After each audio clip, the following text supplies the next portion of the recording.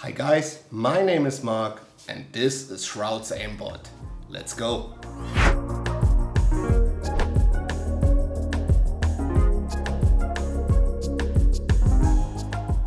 So, as most of you guys realized really fast, this is SHROUD's new mouse in cooperation with Logitech. It's basically the upgraded version of the G303 Apex or Daedalus or whatever, SHROUD's old main mouse, and he decided, or he worked together with Logitech to bring this mouse to the edge right now with the newest technology. And I will show and review what you get for your money and what it basically is and how it's different to the old 303, because there's a lot in difference right now. To be honest, they changed a lot more than you may expect. So let's start. At first, most of you guys know SHROUD, an ex Counter-Strike professional who had his prime with Cloud9 and is basically right now I think 27 years old and is still a very, very famous streamer. A lot of people watching him playing everything over New World, Apex, whatever he's playing. He's still very good, he's decent. I wouldn't say he's pro anymore, but he's capable of playing on a very, very high A-tier level. And he's still very, very insane with his aim. So his raw shooter skills are very high. And I think this was one reason why Logitech was able or wanted to cooperate with SHROUD and to gain some favor out of his name and maybe also something out of his knowledge based on the stuff he played already and on the periphery he used already. So after they released the pre-version of the Superlight X Lite here, the SHROUD version of the GPW, so the first model of this one, they done the next step. They released this one, the G303 SHROUD edition. That's basically this guy here. Most of you people already know this announcement here. They done this on the same day we've done or doing this video on the 11th. So no, on the 16th. Sorry, not on the 11th, on the 16th.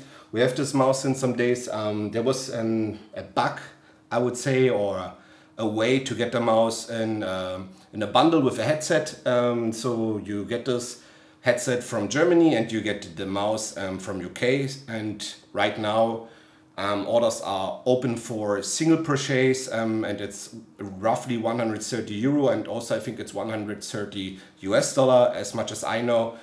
So you can single buy the mouse right now since some hours. Besides this, there are not many informations leaked about the mouse. I will show you the box now, then I will talk about the specs and about what I felt when I played the mouse, guys. So at first, the box is kind of known. I think typically Logitech mouse box with a big SHROUD sign out of it on it. Basically, the mouse is here in. Then you will have the cable under, some booklets, the dongle will fit here. And on the back side, you have some claims like the weight and that there's zero acceleration, zero filter and stuff. Inside the box is a new USB cable. It's USB-C with the translation from the USB-C to the normal USB where you put in the dongle. They changed it, that's very good. Some of you guys know the old one from the G Pro. This one, the micro one, was not very good, to be honest. I didn't like it a lot.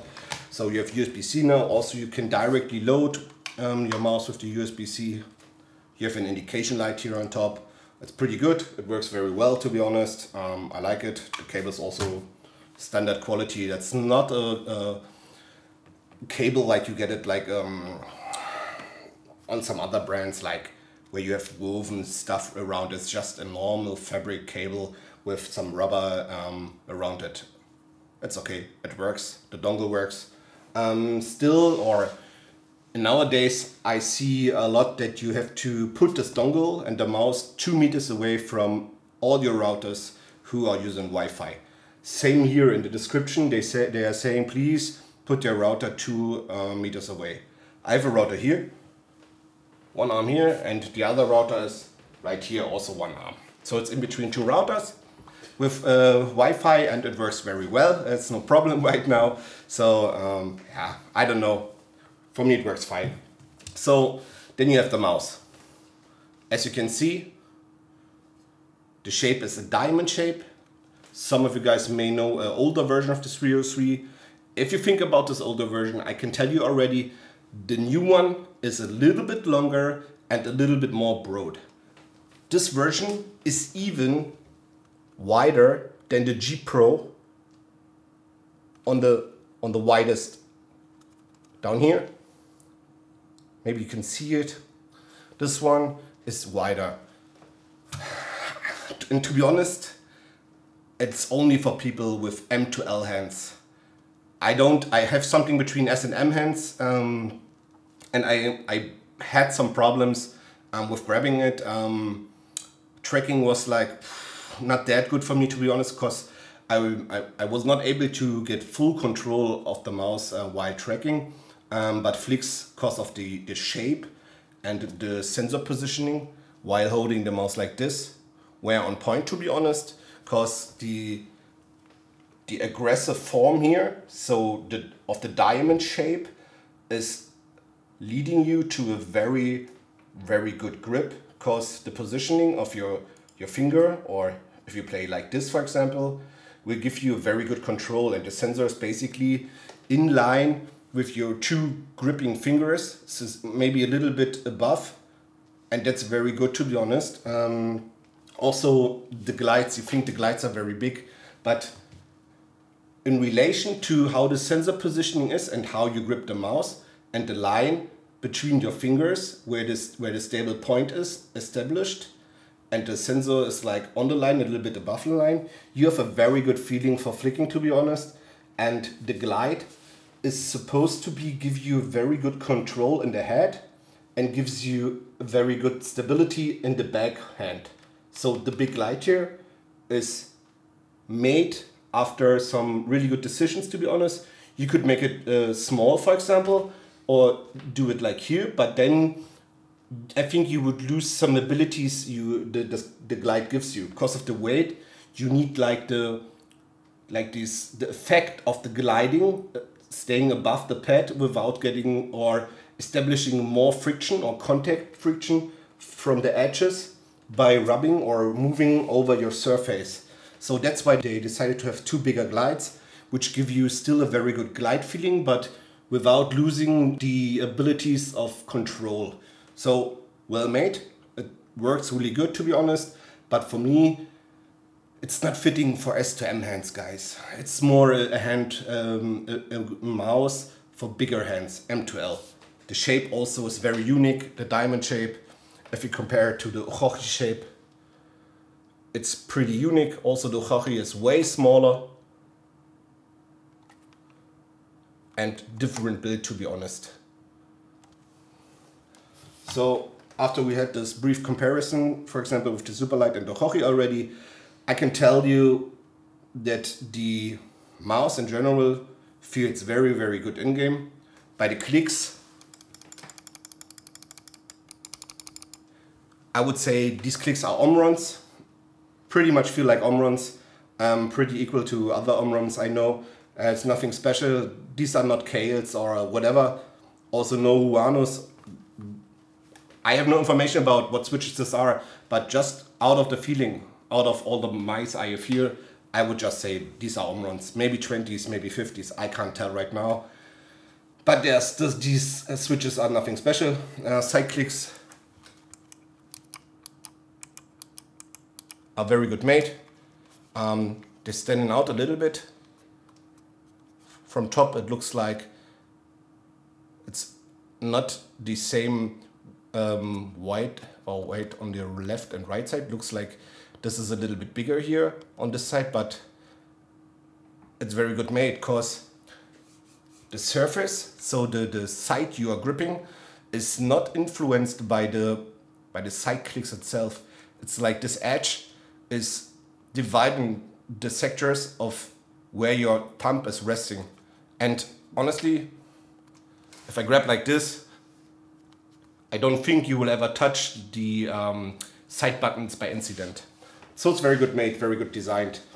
The small clicks in front are like, yeah, you need to like them. Like it's even the whole shape is, I think, based on favors and on which shape in general you like. There are a lot of shapes of different mouse out there, and this is the only one I know with a real diamond, not an egg shape, and it feels very special.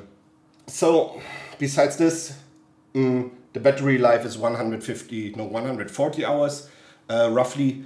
The mouse wheel feels very good, tactile. It's not free spinning, freewheeling. You can't set it free. Totally okay.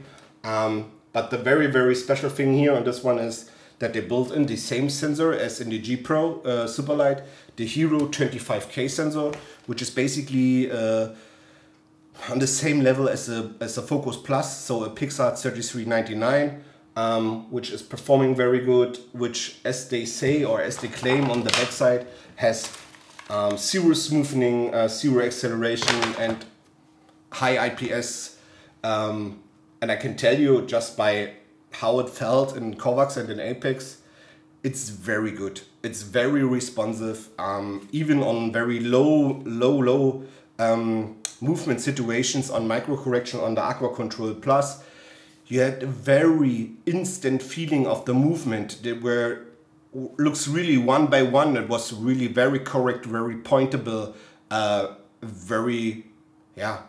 was an awesome feeling from the sensor for a wireless product, to be honest.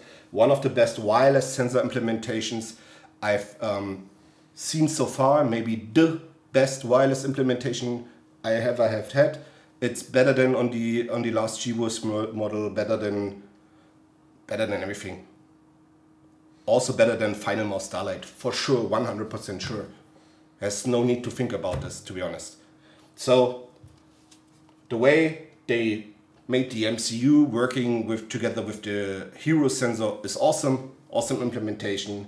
One of the most outstanding performances from a wireless sensor combination I've ever seen, to be honest. The pricing is $130 US.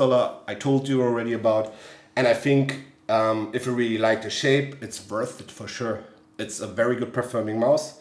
One thing I can tell you is that if you have this mouse, for now you only can use integrated memory solution from Logitech, which also I would say should be the only thing you use. G-Hub is not even recognizing the mouse, because for G-Hub this mouse is non-existing. But here you have it in the manager, it says G303 SHROUD Edition Gaming Mouse. You can set everything, as you know, from G Pro, for example. It works well, it works fine. You can switch the software off after, you can save it. It's working very good. One useless thing I found was the slider here to insert the dongle. I have no clue why you should put it in there. And for me, it would be, I would like to see a super light version of this in near future, like in half a year or in 1 year. Below 60 gram, maybe 55 grams, something like that, would be a game changer, I think, because the way the mouse works and how the tracking is, how the feeling of the sensor is, it's really, really direct, guys. Really good made. It's outstanding. The performance is very good from Logitech. This is one of the most surprising wireless mouse this year for me, to be honest. I hope, guys, I gave you enough informations for you to decide if you want to buy this and test this one or not.